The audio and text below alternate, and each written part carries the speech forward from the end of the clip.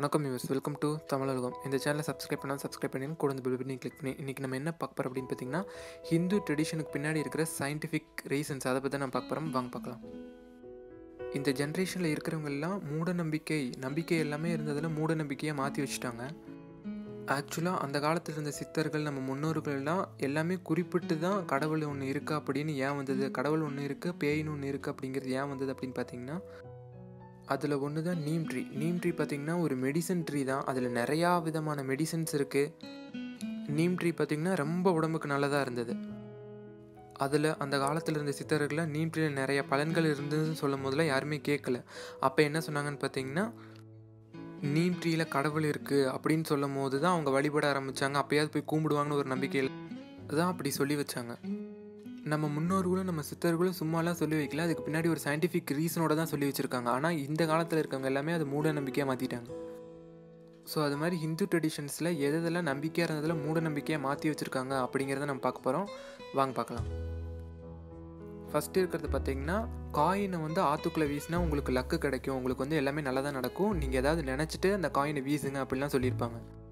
So இதெல்லாம் இப்போ இருந்தது. ஆனால் அப்போ எதுக்காக காயினை வீசினாங்க, அந்த காலத்தில் காப்பரில் தான் காயின்ஸ் இருந்தது. காப்பர் பார்த்திங்கன்னா ஒரு வைட்டல் மெட்டல். இது ரொம்ப யூஸ்ஃபுல்லாக இருக்கும் நம்ம ஹியூமன் பாடிக்கு. ஸோ அந்த காலத்தில் நம்மளுக்கு தண்ணியெல்லாம் பைப்பில் வராது, அவங்களாம் ஆற்று தண்ணி தான் குடிச்சிட்ருப்பாங்க. ஸோ அதனால தான் இது மாதிரி காயின்ஸை போட்டு அந்த தண்ணீரை சுத்தம் பண்ணி அதை ட்ரிங்கிங் வாட்டராக யூஸ் பண்ணிகிட்டு இருந்தாங்க. ஆனால் இதை நம்ம இப்போ என்னவா யூஸ் பண்ணுறோன்னு பார்த்தீங்கன்னா இப்போவும் இந்த பழக்கம் இருக்குது. காயினை எங்கேயாவது போட்டு இதை நீ நினச்சா நடந்துக்கும் அப்படின்ற பழக்கம்லாம் இருக்குது. அடுத்ததாக என்ன இருக்குது அப்படின்னு பார்த்தீங்கன்னா இதை நமஸ்காரம் பண்ணுறதுன்னு சொல்லுவாங்க. இது இப்போ எப்படி இருக்குன்னு பார்த்தீங்கன்னா ஒருத்தவங்களோட உன்னோட வயசு ஜாஸ்தியாக இருக்கவங்கள நீ நமஸ்காரம் பண்ணணும், அப்போ தான் நீ அவங்கள ரெஸ்பெக்ட் பண்ணுற, அவங்களுக்கு மரியாதை கொடுக்குற அப்படின்னு அர்த்தம் அப்படின்னு இருக்குது. ஆனால் அதில் இருக்கிற சயின்டிஃபிக் ரீசன் பார்த்திங்கன்னா நம்ம நமஸ்காரம் சொல்கிறனால நம்ம உள்ளங்கை ப்ரெஷர் பாயிண்ட்ஸ் இருக்குது, அது ஐஸ்க்கும் இயர்ஸ்க்கும் மைண்ட்ஸுக்கும் இருக்குது. அந்த ப்ரெஷர் பாயிண்ட்ஸ் ஒருத்தரை ரொம்ப நாள் ரிமெம்பர் பண்ணுறதுக்காக யூஸ் பண்ணுறாங்க. அடுத்ததாக இருக்கிறது பார்த்திங்கன்னா மெட்டி. இந்த மெட்டி அணியிறது ஒரு சம்பிரதாயம், ஹிந்து ரிலீஜியன்ஸில் ஒரு சம்பிரதாயமாக இருந்துட்டு வருது. இந்த மெட்டி அணியிறது பார்த்திங்கன்னா மேரேஜுக்கு அப்புறம் தான் எல்லாத்தையும் அணிய வைப்பாங்க. இது ஏன் அப்படின்னு பார்த்தீங்கன்னா அந்த நம்ம டோஸுக்கு இருக்கிற 2வது விரல் பார்த்திங்கன்னா நம்ம ஹார்ட்டோட அப்புறம் யுரேத்ரோஸோட அந்த நர்வ் இருக்குது. ஸோ இதனால் என்ன பயன்கள்னு பார்த்தீங்கன்னா உங்கள் பிளட் ஃப்ளோ கரெக்டாக இருக்கும், உங்கள் பீரியட்ஸ் கரெக்டாக இருக்கும். அப்புறம் நீங்கள் ப்ரெக்னெண்ட்டாக இருக்கும்போது உங்களுக்கு வாமிட் சென்சேஷன் ஜாஸ்தியாக இருக்குது அப்படின்னா அதை கண்ட்ரோல் பண்ணுறதா இருக்கும்.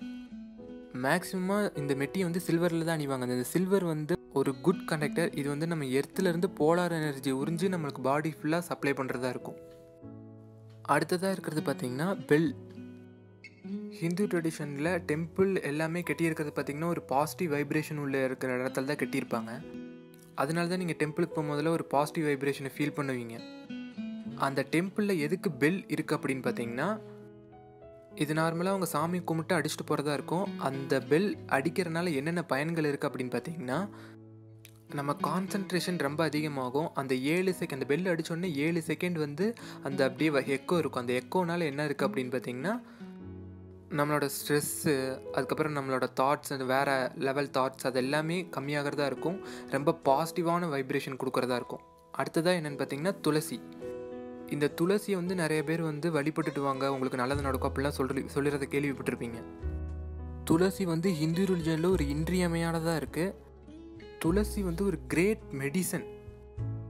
துளசி எதுக்கெல்லாம் ஹெல்ப் பண்ணுதுன்னு பார்த்தீங்கன்னா உங்கள் இம்யூனிட்டி இன்க்ரீஸ் பண்ணுறதா இருக்கும், அப்புறம் உங்கள் ஹெல்த்து இன்க்ரீஸ் பண்ணுறதா இருக்கும், அப்புறமா வீட்டை சுற்றி எதுவும் இன்செக்ட்ஸ் வராமல் பாதுகாக்கிறதா இருக்கும், அப்புறம் மஸ்கிட்டோஸ் அது மாதிரி இதெல்லாம் வராமல் பாதுகாக்கிறதா இருக்கும். துளசியில் ஓசோனில் இருக்கிற ஏர் இதில் இருக்குது. அடுத்ததாக இருக்கிறது பார்த்திங்கன்னா நம்மளை சாப்பிடும் போது சம்பளங்காலை போட்டு சாப்பிடு, மேலே உட்காந்து சாப்பிடாது அப்படிலாம் பெரியவங்க சொல்லி நம்ம கேள்விப்பட்டிருப்போம். இது எதுக்கு அப்படின்னு பார்த்திங்கன்னா கீழே உட்காந்து ஏன் சாப்பிட்ணும் அப்படின்னு பார்த்தீங்கன்னா கீழே உட்காந்து இருக்கிற பொசிஷன் பார்த்திங்கன்னா சுஹாசன் பொசிஷன் அப்படின்னு இருக்குது. இந்த பொசிஷன் எதில் யூஸ் பண்ணுறாங்கன்னு பார்த்தீங்கன்னா இது யோகாசனாஸில் ஒரு பொசிஷனாகவும் இருக்குது.